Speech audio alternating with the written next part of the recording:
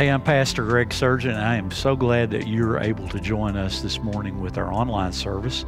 And I just want to welcome you and thank you for allowing us to be in your home today. And you know, these times are troubled, and there's a lot of fear that can capture our hearts during this time of difficulty and trouble.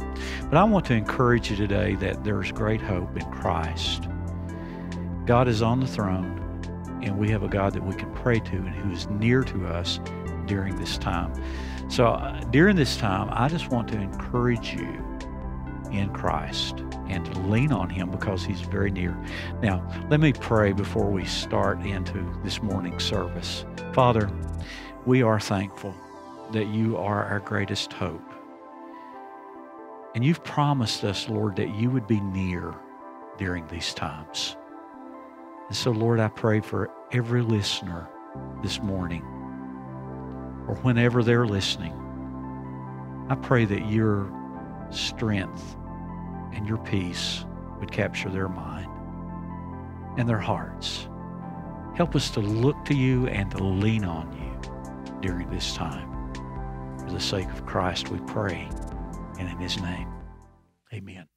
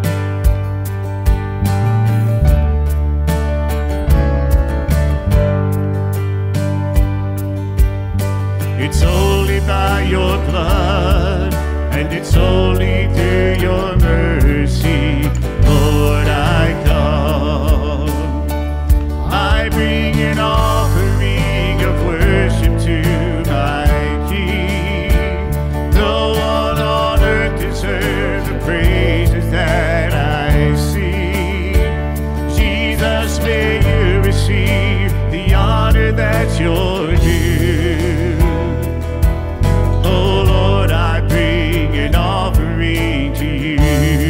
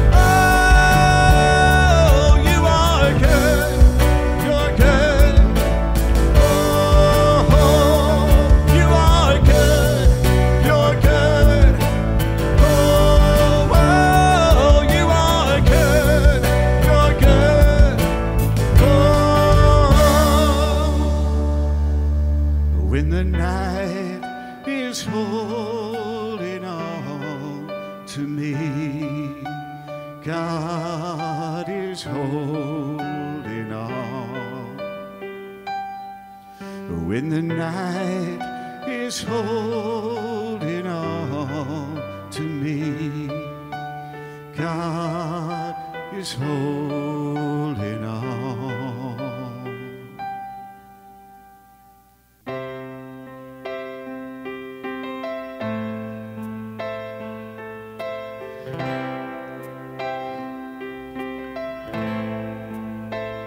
It's not my life to live, it's not my song to sing, and all I have is His for all eternity.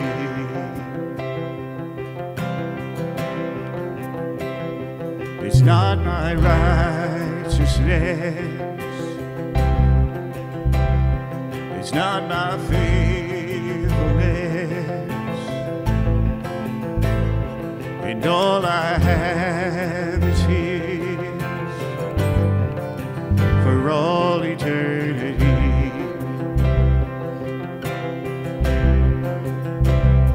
And we will crown Him, King of glory. Crown Him, Lord of all. Crown Him, King of glory. Crown Him, Lord of all.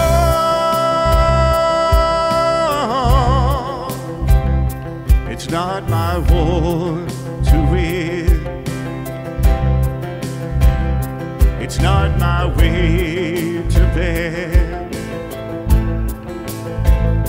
and by His mighty hand He won the victory. He won the victory.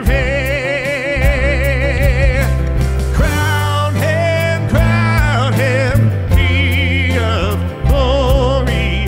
Crown Him, Lord of all. Crown Him, King of glory. Crown Him, Lord of all.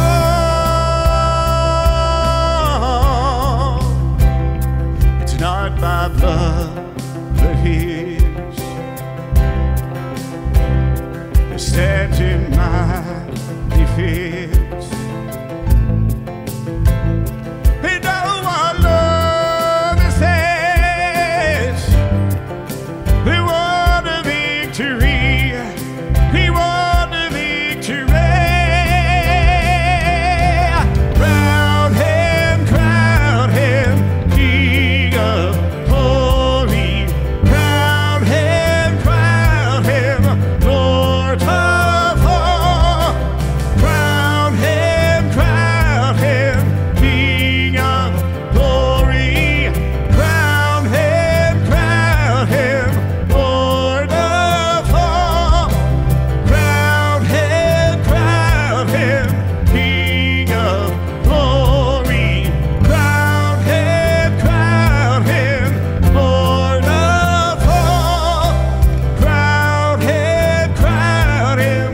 King of glory.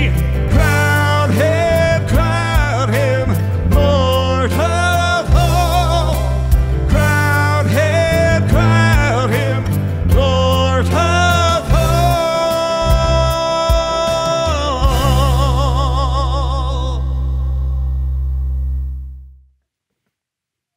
Well, I want to invite your attention to the Gospel of Matthew, chapter 21.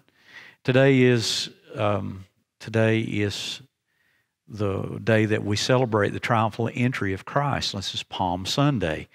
And so I want us to look this morning and look in the Scripture and look particularly in the Gospel of Matthew. And I'm going to read from Matthew chapter 21, verses 1 through 11.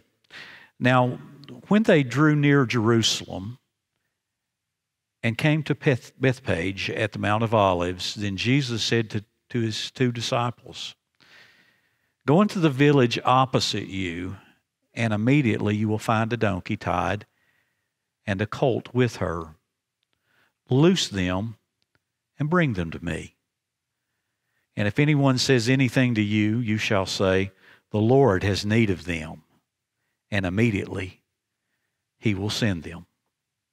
All this was done that it might be fulfilled, which was spoken by the prophet, saying, "Tell the daughter of Zion, behold, your king is coming to you, lowly, sitting on a donkey, a colt, the foal of a donkey."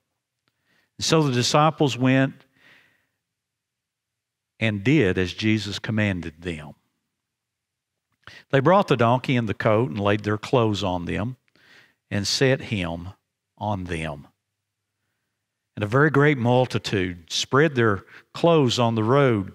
Others cut down branches from the trees and spread them on the road. And then the multitudes who went before those and followed cried out, saying, "Hosanna to the Son of David. Blessed is he who comes in the name of the Lord. Hosanna in the highest." And when he had come into Jerusalem, all the city was moved, saying, "Who is this?" And so the multitude said, "This is Jesus, the prophet from Nazareth of Galilee." We have 4 accounts, but one gospel. We have reliable historical records and more evidence of the last week of Jesus' life. And as we look at this week that we call Holy Week, or Week of the Passion of Christ, this is the beginning of Palm Sunday, where we are reminded that Jesus was entering Jerusalem. And we know as the unfolding of the week comes along that Jesus will ultimately face a mock trial, crucifixion, and then be resurrected from the dead. The Gospel of Matthew gives us the kingly account of a Messiah, the King that is to come. Mark depicts Jesus as a servant who is moving to and fro in this world, and he declares that the greatest among you will be those who be the one who is a servant.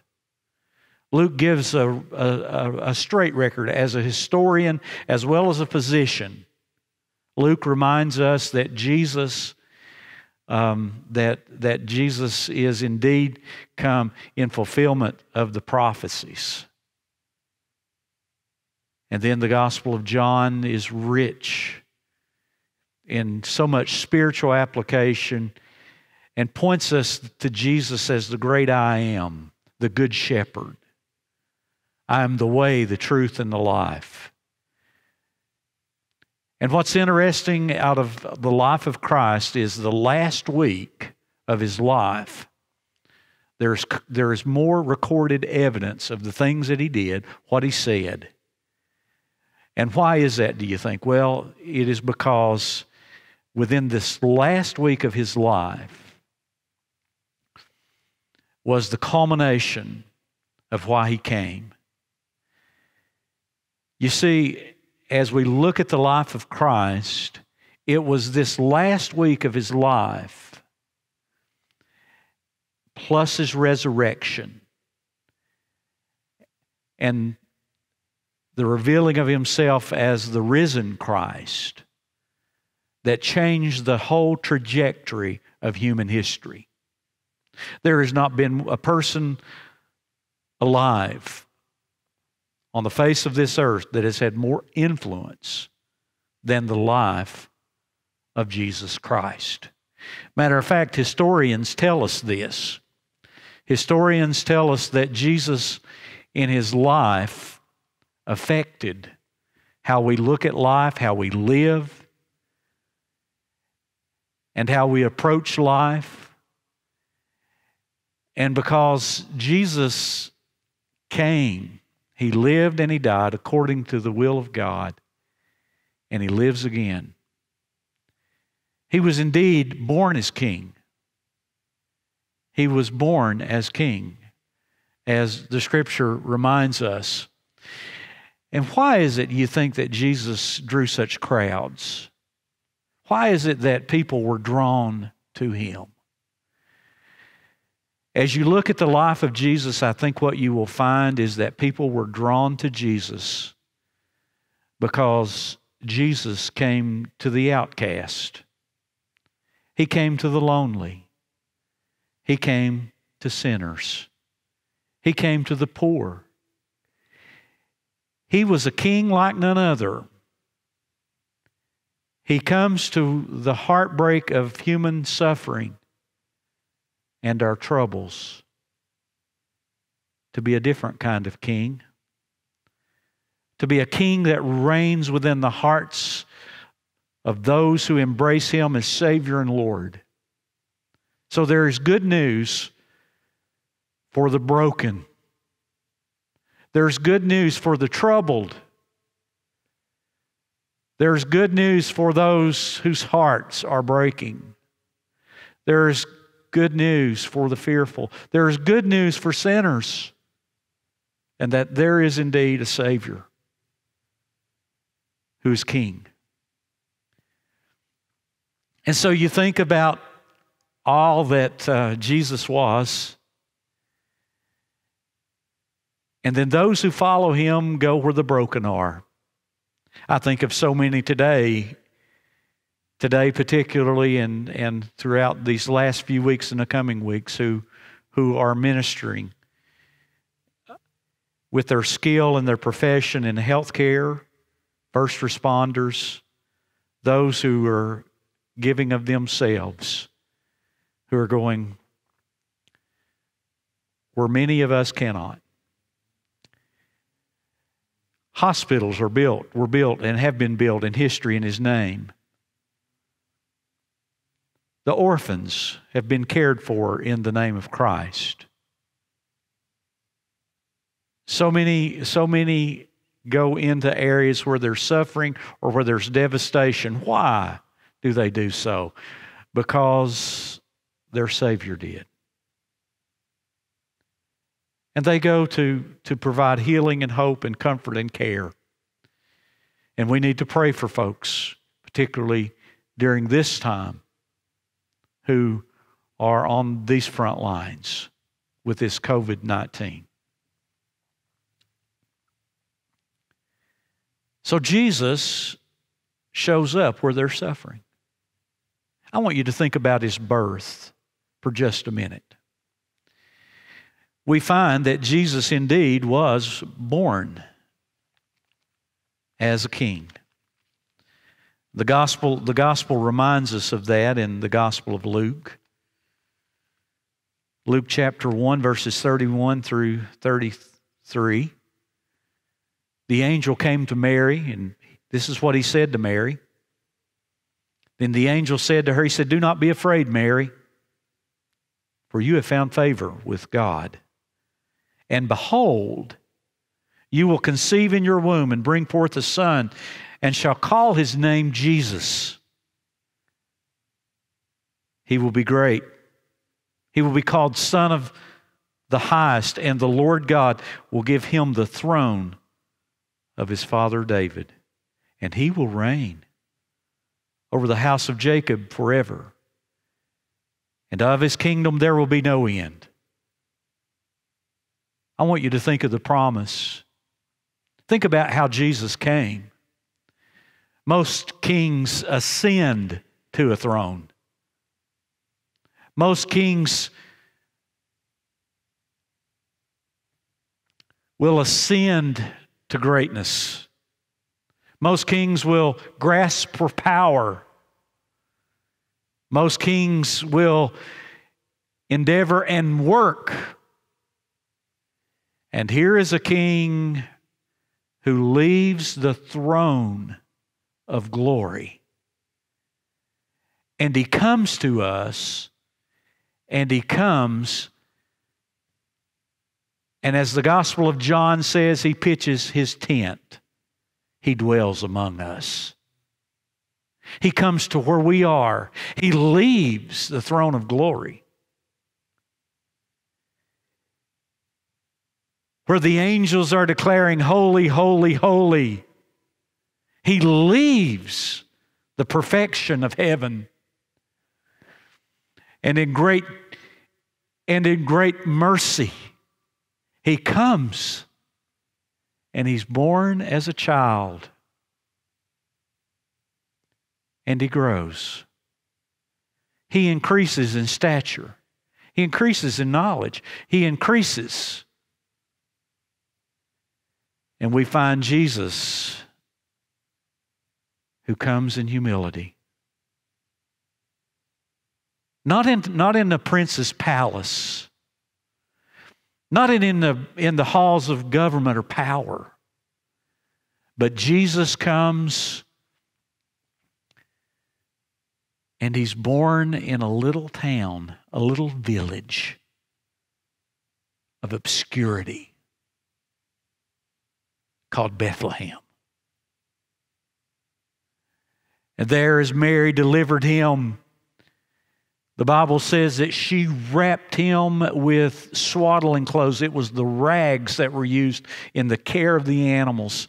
But I want you to know, as she was wrapping her baby, that he was wrapped with all the truth of all the law and the prophets that had been given up to that point in time.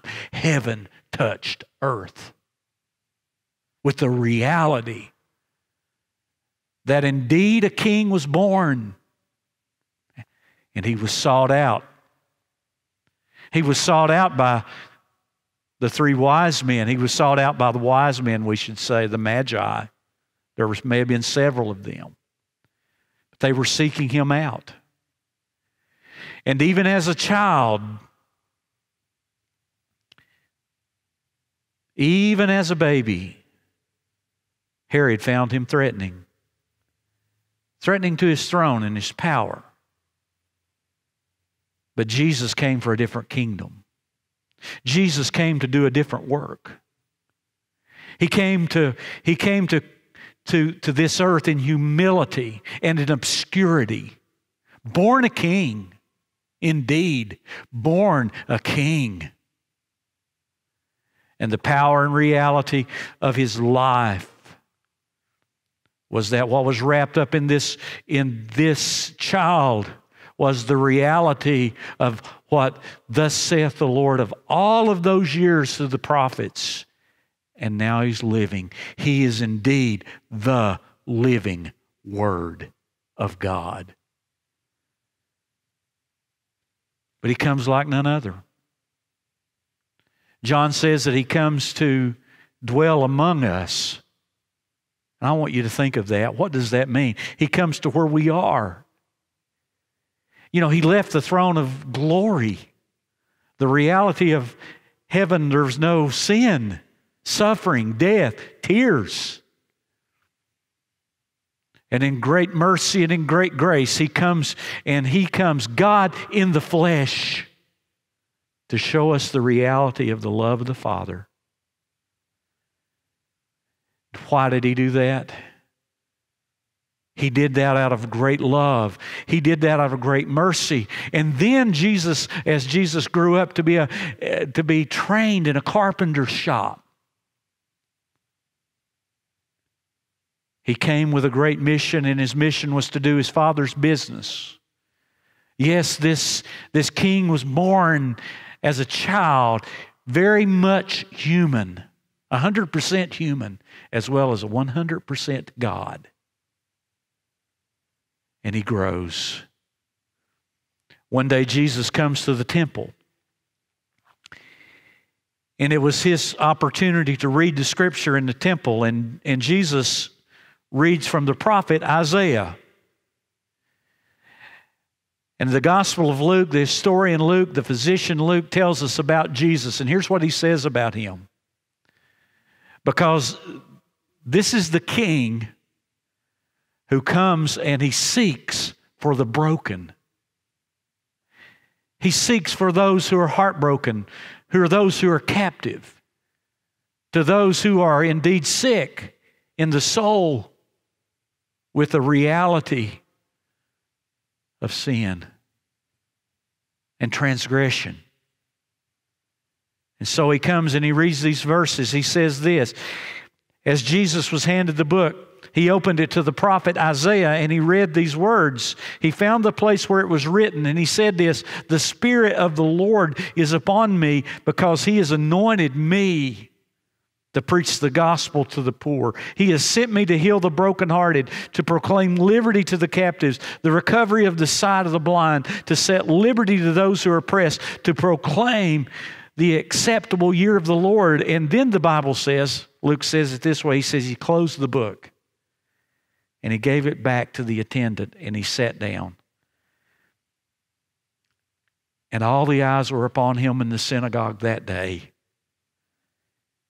And he began to say to them, "Today, this scripture is fulfilled in your hearing." Oh, my friend, Jesus comes to seek and to save the lost.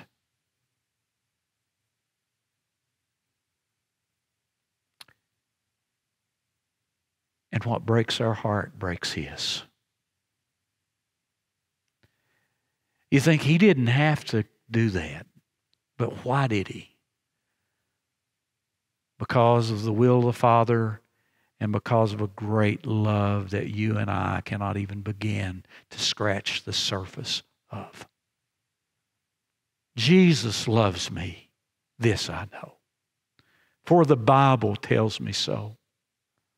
Little ones to Him belong. They are weak, but He is strong.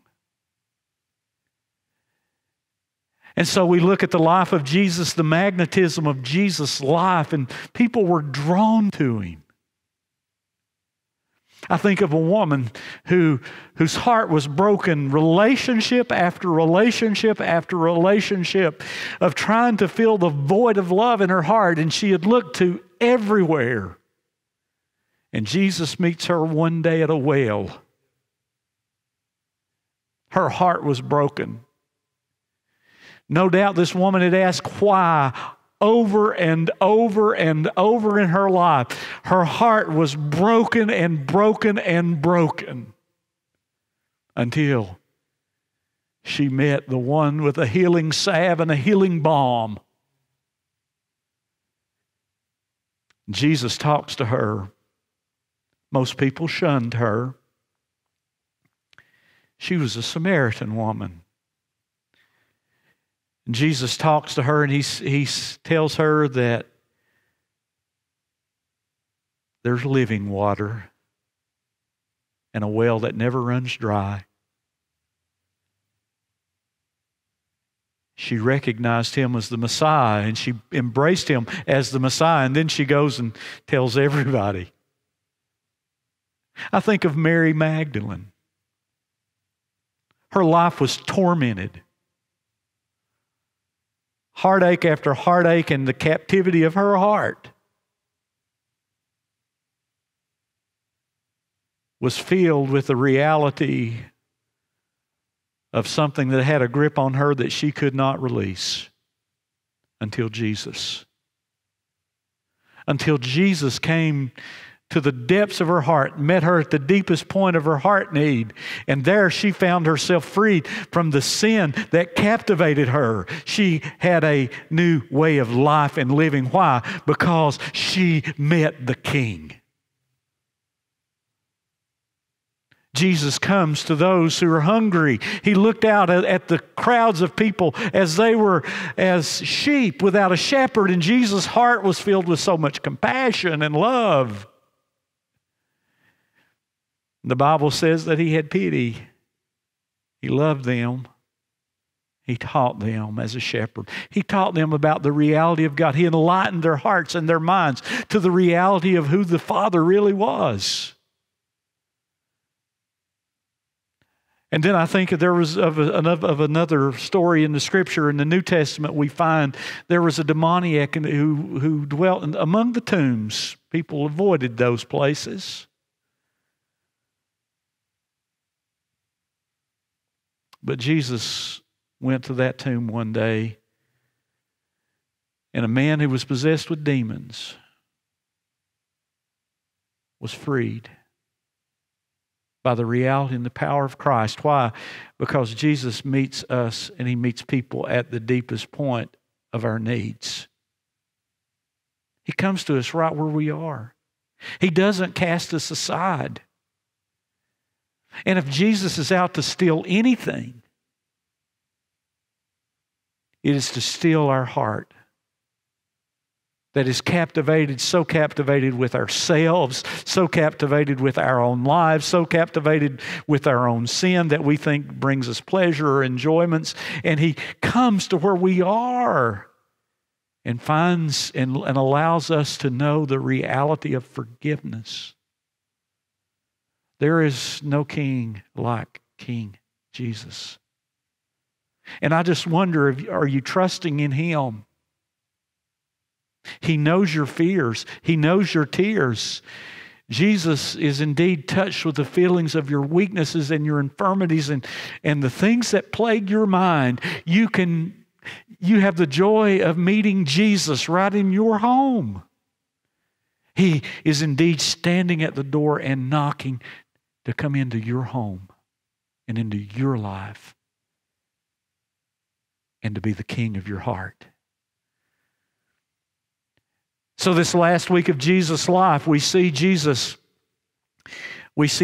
riding in on a donkey. Now, most great political leaders during this day, in the Roman Empire particularly, would have been riding in on a stallion. They would have been making a grand entrance.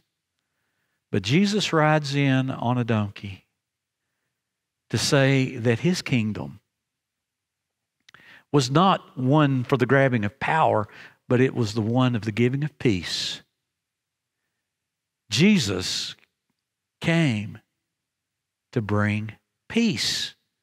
And indeed, He, as Isaiah said, is the Prince of Peace. He's the Prince of Peace. So He's a King of peace who is worthy of worship. And that's exactly what we see on this day. Jesus rides into town. I want you to think of the entourage and the great people, the multitude of people that were surrounding Him. I can imagine these people were the people that Jesus had ministered to out in the field and out in the wilderness and out in the villages. The blind had their eyes restored. The lepers who were untouchable had been touched by this man, had been touched by the reality, the power of His life. And maybe they perhaps made that a part of that great multitude. There were others there that He had touched with their hearing.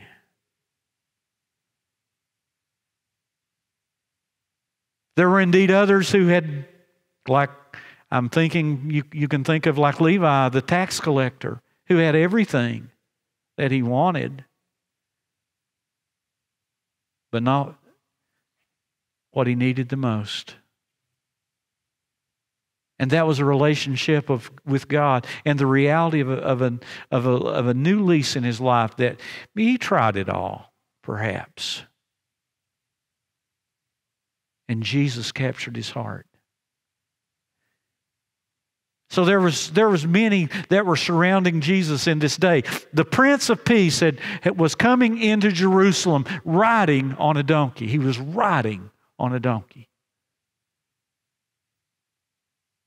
And the people did what they laid their coats down, their outer garments down for the donkey to ride over. It was a way of worship. And many of the religious leaders of that day looked and they said, Jesus can't do this. And they began to mumble among themselves and to talk among themselves. He's receiving worship. He indeed is receiving worship because this Jesus who was riding in on the donkey, mind you, is the same Jesus that the angels cry out, holy, holy, holy, Lord God Almighty. How could they miss the reality of what all the prophets had said? And yet they did. Like you and I oftentimes miss the reality of what God wants to do in our lives. We miss the reality. But this King comes in peace. There's no other king that speaks like this King. Many said, who is He? Who is He? Who is He that the winds and waves obey? Who is He who speaks like this, who speaks with authority, who speaks with healing, who gives hope? Who is this? Who is this? In the words of Handel, who is this King of glory, the Lord, strong and mighty? The greatest question that you can ask is, who is Jesus? Matter of fact, the greatest minds of intellect have to ask the question, who is Jesus? Was He a mere human being who just simply died a martyr, or was He more? Was the reality of His life, His death,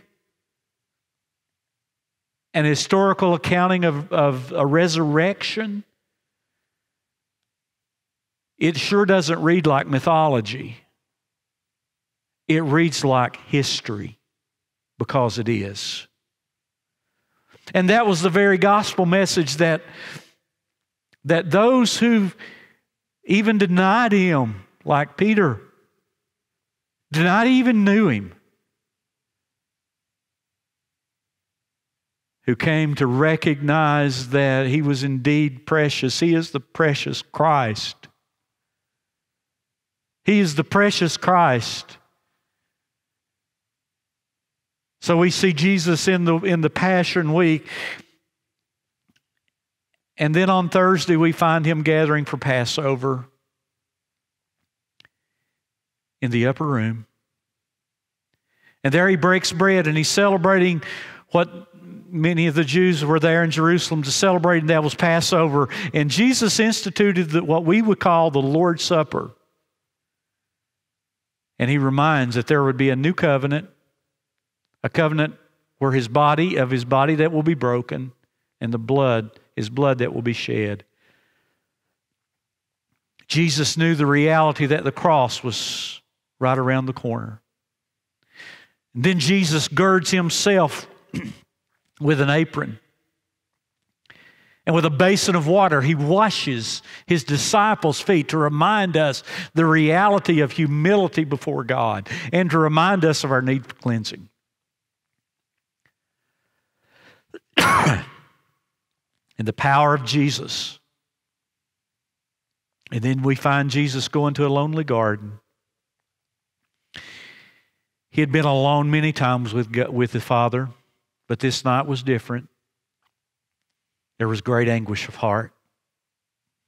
The Bible says that His sweat became as great drops of blood.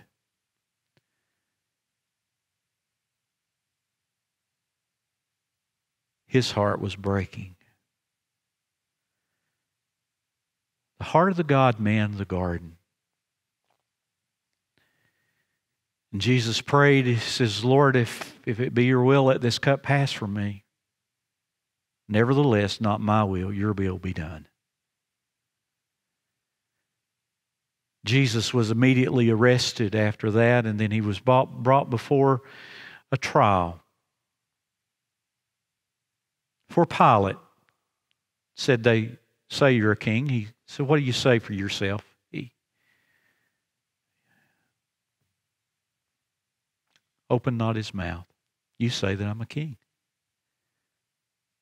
That was the purpose that I came.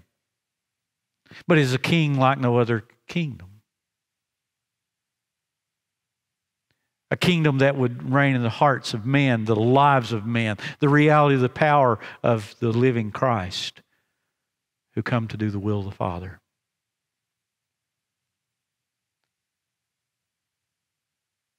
And then Jesus was mocked and scorned as a king.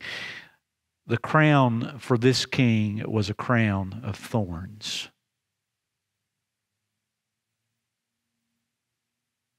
A crown of thorns. A reminder that in this world you will have trouble, there will be trials, there will be the reality of suffering that no one is exempt from. But the reality that God in the flesh walks in the reality of our own brokenness. Then the way of the Via Dolorosa. Jesus carries his cross to the place of the skull. The Bible reminds us that it was on that Good Friday that darkness covered the land. As Jesus was suspended between heaven and earth. Why? Why? The multitude that had just declared the reality and worshiped Him as God and Messiah, or as Messiah indeed. Now their faint of noise of the crowd is saying, crucify Him. Why? In the will of God. As a mystery, Jesus, the inscription upon His cross, this is the King. He was indeed the King.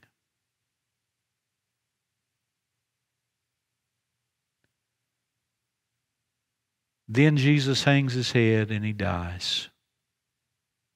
He says, it is finished. What was finished? My friend, what was finished? What was finished was the reality that your sins can be forgiven and your heart can be healed. That there can be healing in your brokenness because there was a Savior who was broken for you.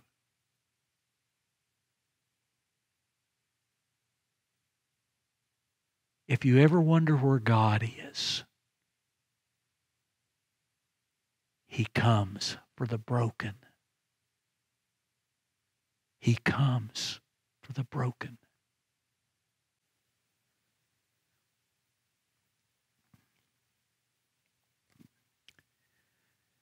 Most of us would be bothered to think that Jesus didn't have a burial plot. His body was taken down from the cross, prepared with spices, and buried. The tomb was sealed. And what we find is that Jesus truly died.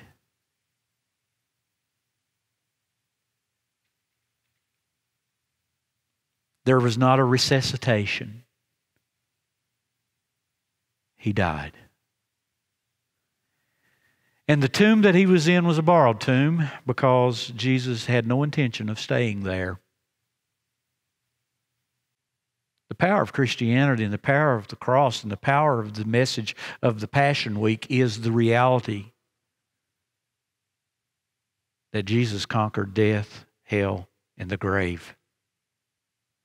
And He said, because I live, you shall live also. He is indeed King.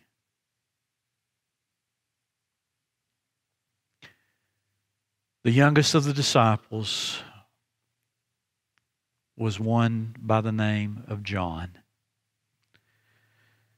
whom we have the writing of the Gospel of John and 1st, 2nd, and 3rd John, and then we have an accounting of John, who had been exiled on an island called Patmos. And in the book of the Revelation,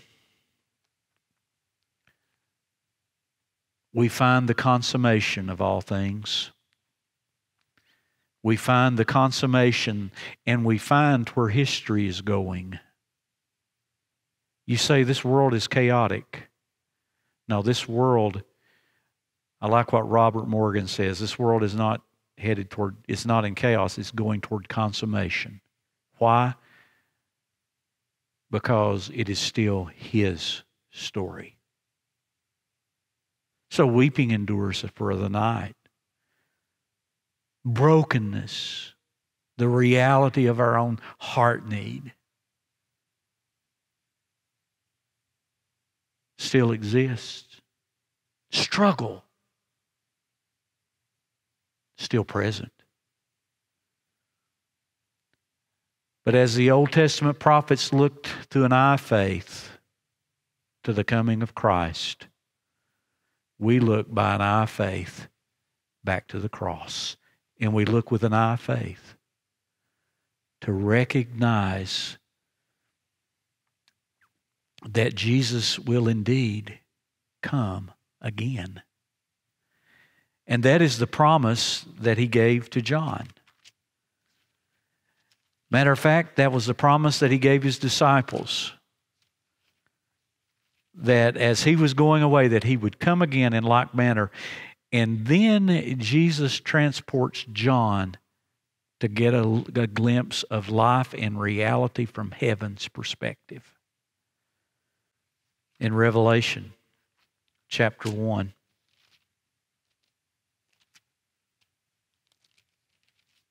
Revelation chapter 1 verses 7 and 8 says this. Behold, He is coming with clouds, and every eye will see Him, even they who pierced Him, and all the tribes of the earth will mourn because of Him. Even so, amen.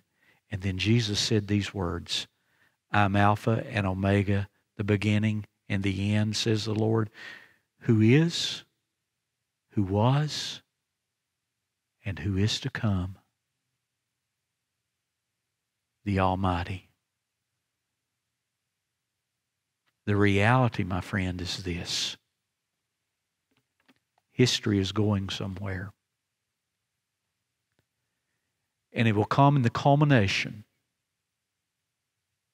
of Jesus Christ. And you say, but Greg, how about me and how about now? There's great news.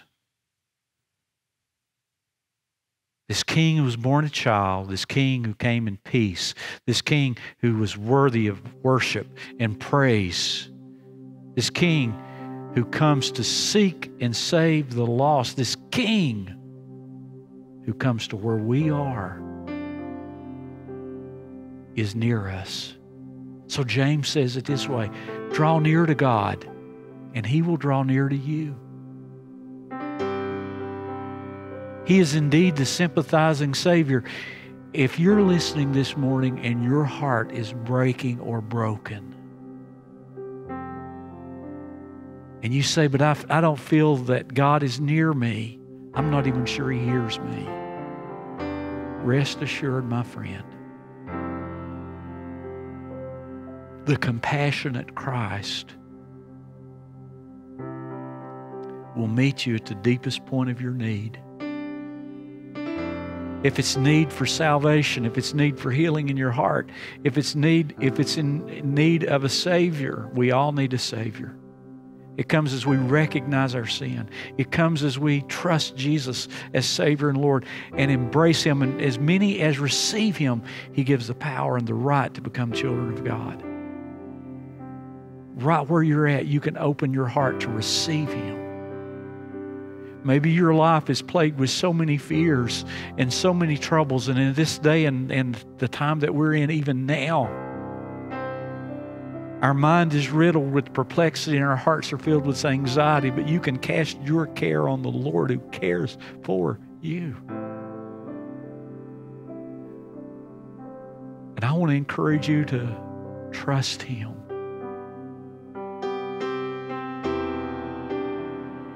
So would you pray as I pray? And maybe it's to receive Christ. Then do that. Maybe it's to lay your burdens over on Him. To say, Lord, you know. And to reaffirm who you're trusting in. Father, I thank you for everyone listening this morning. And I simply ask, Lord Jesus, for those who have, in their brokenness, recognize their need for a Savior, the rescue of their heart, and forgiveness. I pray that you'd give them faith and trust to know that you receive them right where they are. I pray that they would trust you today. I pray for others, Lord, who are listening and their hearts are filled with fears, anxieties. It is indeed troubling times, but you remind us to be of good cheer. In this world we will have troubles, but you have overcome the world. Father, I pray that you'd give each of us trust and faith, that we may indeed lean on the Good Shepherd with ourselves. This King of glory who is to come.